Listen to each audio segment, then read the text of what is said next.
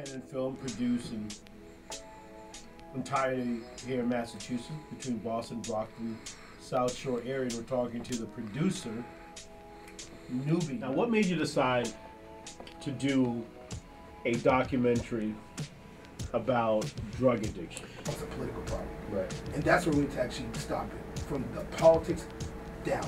Because that's where it starts. We don't care enough as a society about the drug problem to stop it. People make too much money off of it being illegal.